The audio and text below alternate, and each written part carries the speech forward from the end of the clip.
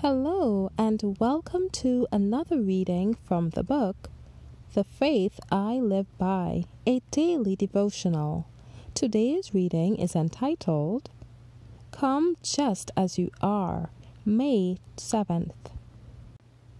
Can the Ethiopian change his skin, or the leopard his spots?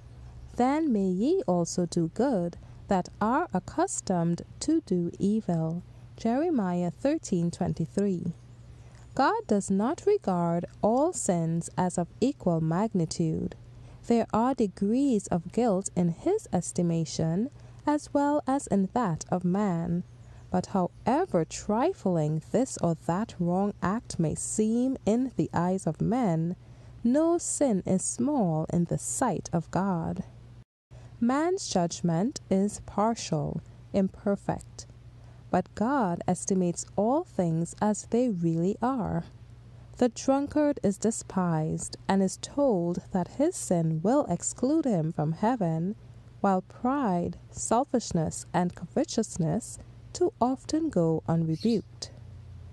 But these are sins that are especially offensive to God, for they are contrary to the benevolence of His character, to that unselfish love which is the very atmosphere of the unfallen universe.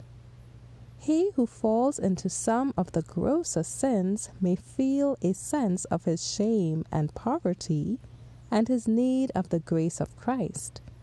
But pride feels no need, and so it closes the heart against Christ and the infinite blessings He came to give.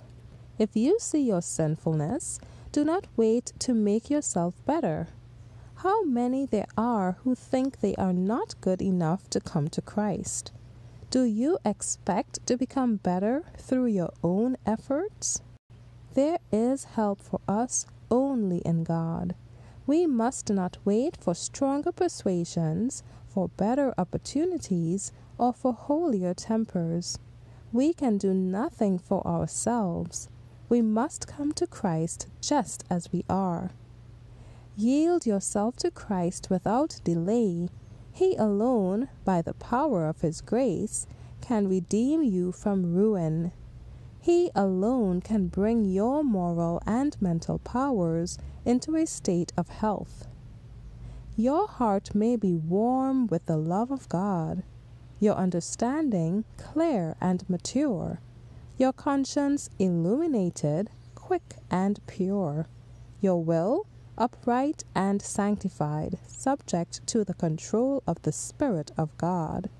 You can make yourself what you choose. If you will now face right about, cease to do evil, and learn to do well, then you will be happy indeed. You will be successful in the battles of life and rise to glory and honor in the better life than this. Thank you for listening today. I trust that you have received the message God had in store for you. God's peace be upon you. Maranatha.